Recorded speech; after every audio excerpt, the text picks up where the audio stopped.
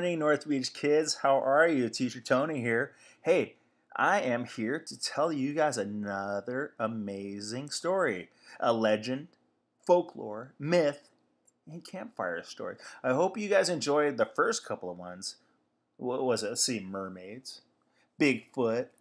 So amazing, right? Did you guys have fun listening to those?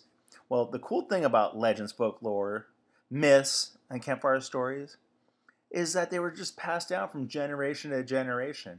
And like I said earlier, generation to generation means somebody's grandma was told a story from her grandma, was told a story from her grandma or her grandpa, and was told a story for them. So this happened a long time ago. No. Not just a long time ago. A long time ago. And as every folklore, myth, campfire story, legend starts, we're going to show this slide here because I want you guys to understand that storytelling happens from today, from all the way to the cavemen. So today we have mommies and daddies. They read us stories at bedtime, right? And then at school, we have teachers like Teacher China, Teacher Haley, and Teacher Ellen telling us stories about cool things, magical things. Might be true, might be not so true, but they're fun.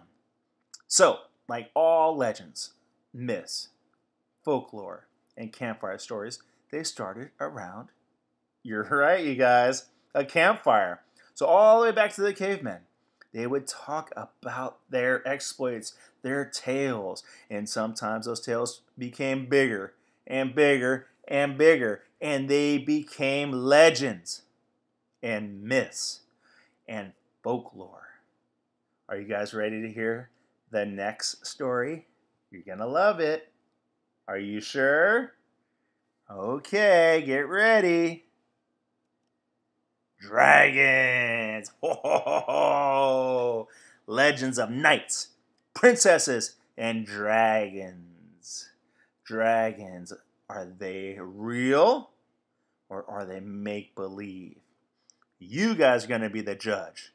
I'm going to tell you some tall tales, some amazing legends, some really cool stories. So, we talked about the cavemen because cavemen were kind of like the first people, right, that roamed the earth. Before cavemen, there were dinosaurs and insects, and we've gone over all that. But the cavemen, they didn't have words like we had, right? They didn't write the ABCs. They didn't have an alphabet. They didn't, have typewriters, and they definitely didn't have computers. But what they did was they wrote on the walls inside caves. Now, scientists have found a lot of these caves with cool pictures on them. And they told stories. And they were called hieroglyphics. Now, how this legend starts is because of the cavemen. And in their caves, there were pictures or cave paintings of something that was big, gigantic, magical, mystical, and a little bit scary. You guys see the pictures on the right there? I think they were talking about dragons. So, back in the medieval times, that was a long time ago. Everybody in the castle would meet and they would tell stories. Some fun stories, some scary stories. Some for real stories, some maybe made up a little bit. But the castle is where all the people from the land, all the people from the neighboring farms and villages, they would come and they would listen to stories. And that is where the legend of the dragons began. So this guy right here, he's a court jester. Matter of fact, he's kind of a clown. Really, he's so funny, and his job at court in the palace was to make people laugh. He would also sing songs, he would juggle, or she would juggle, and always wore really colorful, funny outfits. And their job was to tell stories. Sometimes they told stories through song. And all the people of the castle would gather around and listen to the jester. And he would tell some amazing stories, usually about knights fighting battles and princesses being beautiful and all incredible stories throughout the land. But there was one story that everybody at the castle, everybody in the kingdom would stop what they're doing and listen, because it was the most magical, magnificent story that turned into a legend. The legend goes that there were beasts, large beasts that flew in the air. And these weren't just regular beasts. They were scary. They had big old teeth. They had horns. They had talons. They were bigger than a horse. As a matter of fact, they were bigger than 10 horses. And they can be seen in the sky. And so the court jester would tell all the people in the palace stories of how these flying beasts would terrorize the neighborhoods, the villages, and the countryside. And they had big teeth, bigger than your arm. And they had ferocious horns, longer than your leg. Look at the bottom there, you guys. Those are teeth. Now, you guys having big old heads and being really, really smart, if an animal or a creature has teeth that are sharp like that, what are they? You think they're herbivores or carnivores?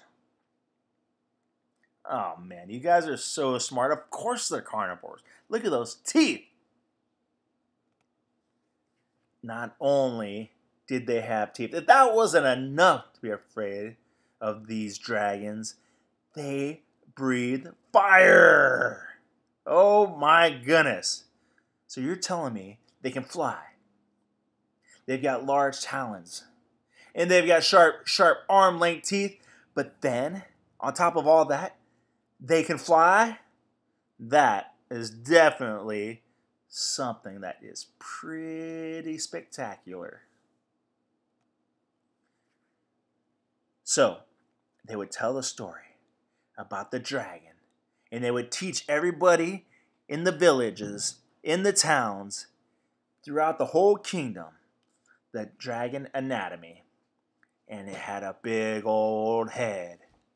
And a big old eye. Actually, 2 big old eyes that can see for miles and miles and miles. And it had big horns. And the creepy thing about this thing, it had wings. Huge bat-like wings that were bigger, longer, and could fly so high that everybody had to always look up when they were doing their chores, when they're going about their farming duties, when they're collecting eggs, when they're collecting potatoes, when they're doing everything that they did during the day. They always had to keep a weary eye out, because look at those feet and the claws and the talons, and don't even get me started again on the teeth. So, back to the kingdom, back to the palace, back to the royal family. Everything was going great. Everybody was having fun. The king and the queen, that's them up top there, they were having fun. The heralds, those are the guys with little horns. They would announce the arrival of the king and queen. And all the people from the villages, the surrounding villages in the kingdom, they would come, and they were having a big old party. And that's the jester right there. He's the guy in the green and yellow and red, and he's juggling balls. And he kept everybody laughing, and he's kind of like a clown. Today, we see clowns making people laugh. Well, the jester, that was his job.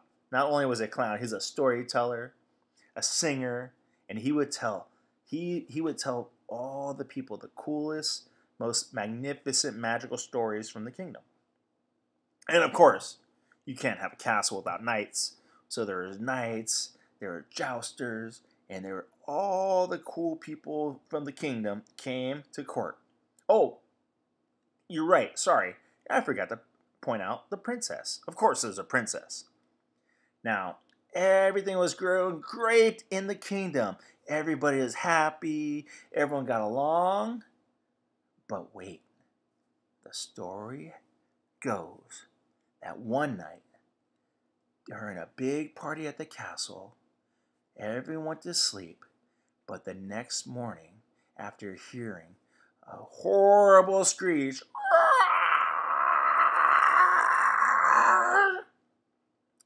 everybody woke up and the princess was missing. A dragon, they said. A dragon came in the middle of the night and they took the princess.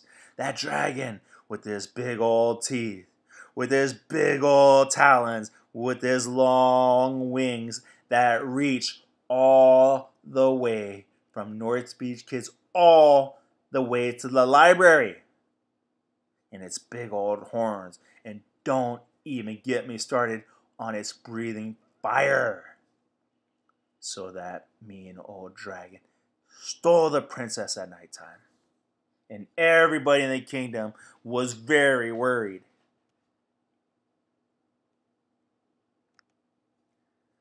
And that dragon took the princess and put her in a castle, high up in the castle, with no way to get out. And that dragon would not let anyone near.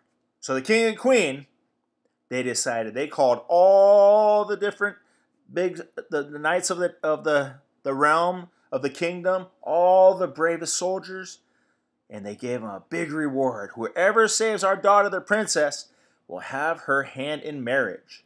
So of course, all the bravest knights from all over the kingdom, they came.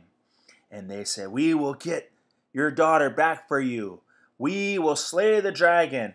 And we will marry the princess. And they were very, very brave indeed. Because, as we know, the dragons have big teeth.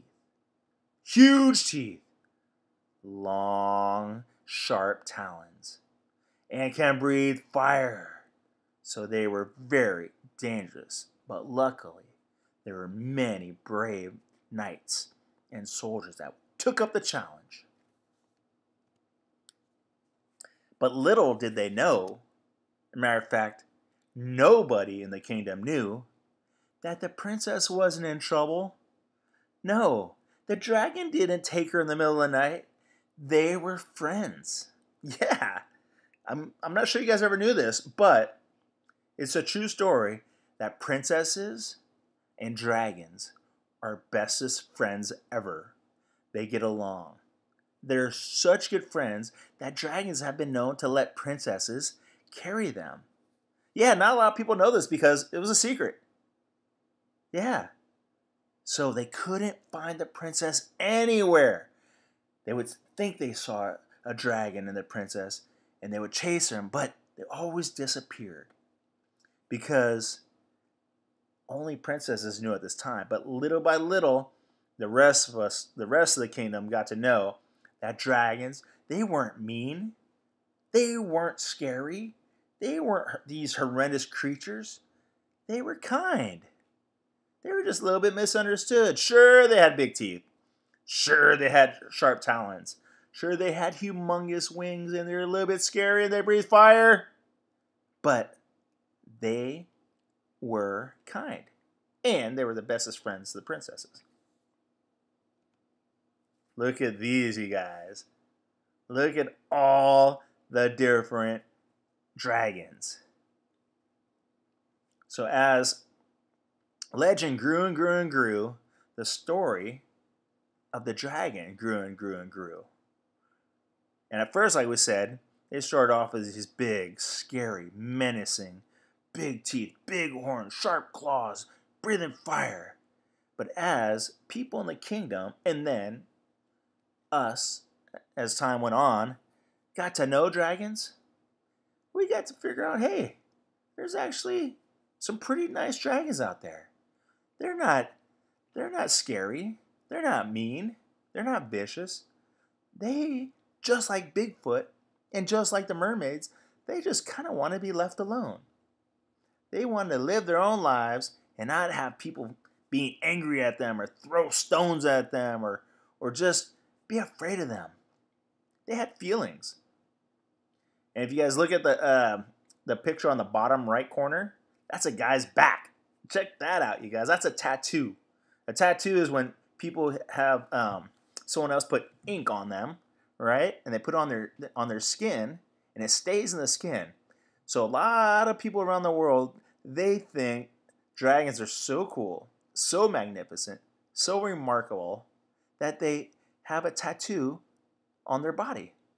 So this guy right here in the Japanese culture, the dragon is revealed as one of the most amazing animals or creatures in the world. So pretty cool. And then of course that the Disney movie with How to Train Your Dragon up top there. What was that guy's name again? Gummy or Nighthawk or anyways, really cool movie. So again, you guys, I hope you enjoyed this episode of Legends, Folklore, Myths, and Campfire because I actually enjoyed giving it to you guys, telling you guys a story because I like telling stories. Now, again, I'm not sure if these stories are true, if they're make-believe, they've been maybe fabricated a little bit, but that's the fun part about legends, folklore, myths, and campfire stories. They might not be true, they might be true, but they are so much fun. Until next time, you guys, have a great day. The North Beach Kids Teachers love you, and we will see you next time.